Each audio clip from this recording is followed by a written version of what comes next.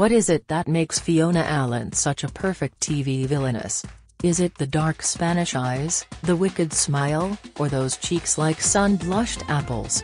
I think I look quite happy, the fast-talking comedian and actress tells me with a grin. But clearly other people see my face and think, yeah, she could do that, she could play that evil role. Fiona, 58, was Mike Baldwin's blackmailer on Coronation Street, luckless Whitney's kidnapper on EastEnders. She impregnated herself with her ex-teacher's stolen sperm on Waterloo Road. Infamy had a downside. On Corrie, people used to shout at her in the streets. I was in Covent Garden and a couple of builders hollered, "Oi, Mike's looking for you." She didn't mind the catcalling, but things took an unsettling turn when she was trying on clothes in a Manchester store. Someone followed me into the changing room, and pulled back the curtains to say, "I really love your character." There are lines people should realize they shouldn't cross. Bury-born Fiona's first proper job was in the box office at the Hacienda nightclub, the throbbing heart of Manchester's then vibrant music scene. It was so exciting, we had the best DJs, Graham Park, Mike Pickering, people came from everywhere.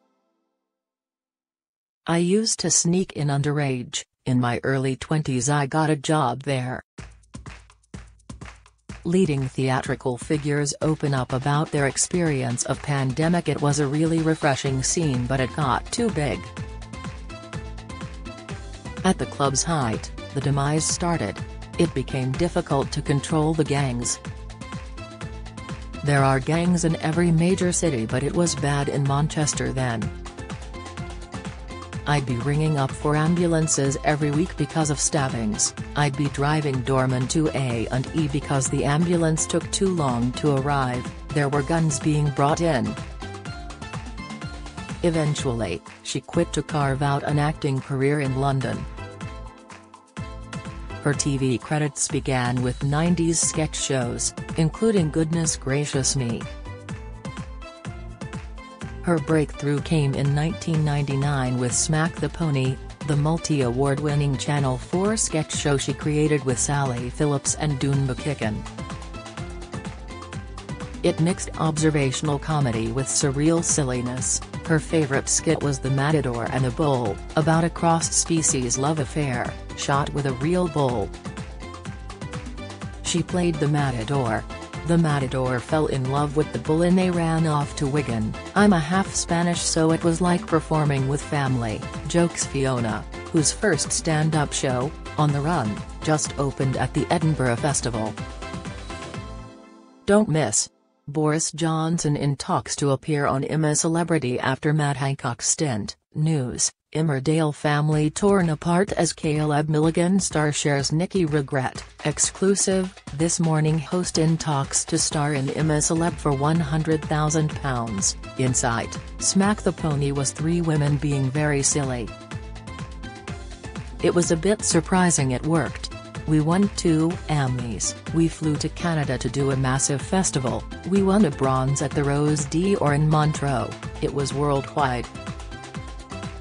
She was due to stay at a Californian detox clinic with a friend, but ended up alone after a diary mix-up. "I was on my own with all these bonkers people in the Colorado desert, tumbleweed everywhere, and even there a lady recognized me." The women pulled the plug on the show in 2002 after 3 series, 3 BAFTA nominations, a film and a TV special.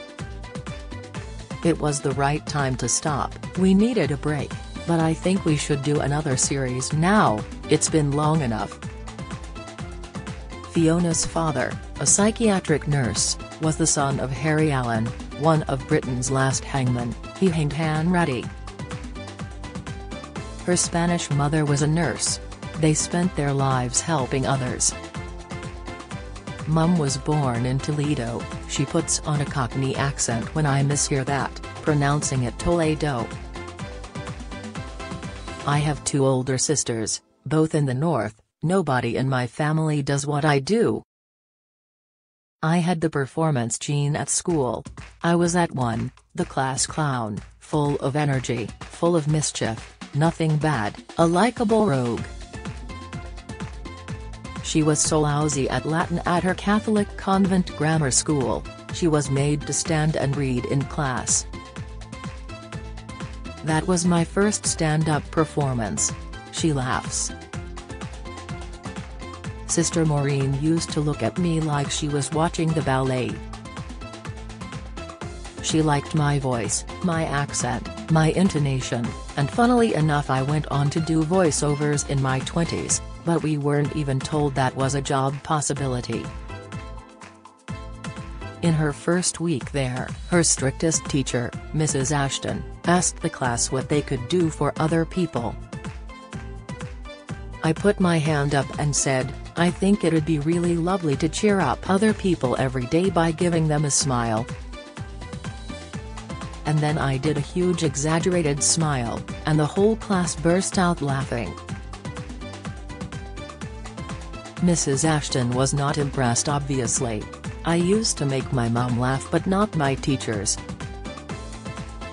Fiona was always a grafter. I got my first Saturday job at 11.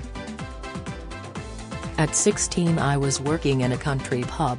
I was quite a tall kid, and next day doing shifts in Topshop. I'd turn up every day full of beans and work all day for a $5.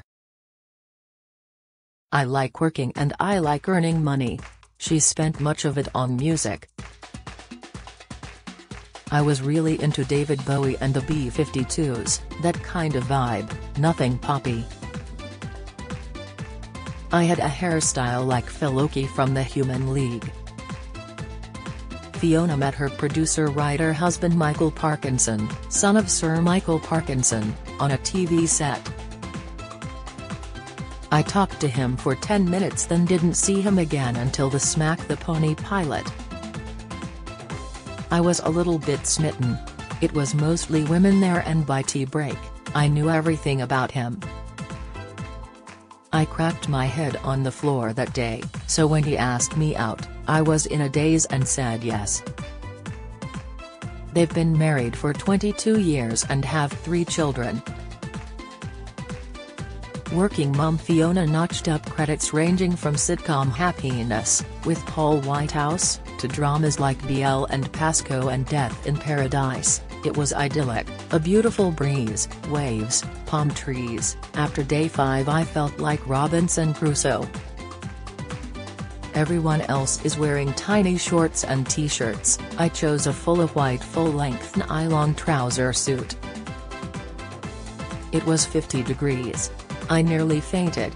Now her youngest is 18, comedy is back on the agenda, full-time. Kids.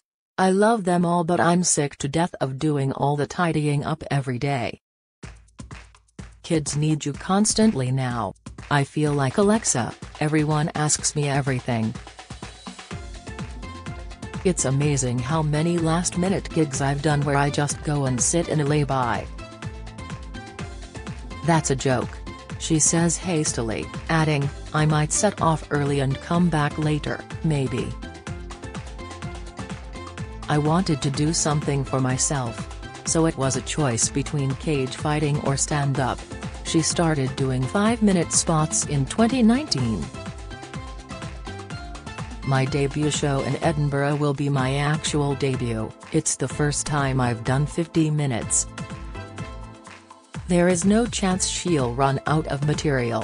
Fiona talks like a recently released Trappist monk and gets comically annoyed about everything from passive-aggressive schoolgate mothers to the vagaries of the speed limit on the M4. She lives in Berkshire. What's the limit? Nobody knows.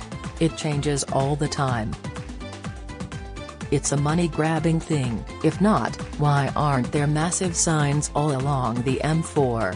Her show isn't agenda-driven, Allen insists, but her many irritations also include parking apps, her local council building high-rise flats nobody can afford to buy, and people who go out in pajamas.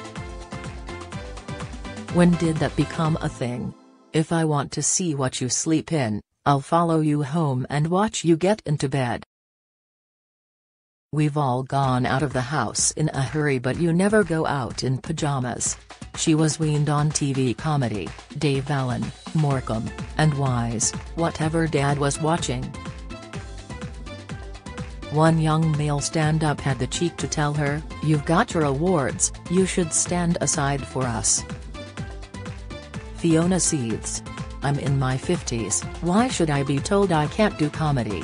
If I sit in an audience listening to someone telling you about life, I want someone I can relate to, someone my age." Brilliant Joan Rivers believed that she only became a great comic in her 70s. I love that. She was still going in her 80s. Fiona's happy places are in her car, coming home from a gig, listening to Pete Tong, cooking, and going on the river on my father-in-law's boat. It's so relaxing. She claims she wants to get a job on the tech side of a company that makes sex robots in order to change the settings, but adds, "My serious ambition is to learn to take longer to react to things. I have got a bit of a big gob." Fiona Allen, on the run, is at Edinburgh, Pleasant Courtyard until 20th August and tours from September to December. Tickets, https://www.frontfoottalent.com/Fiona Allen.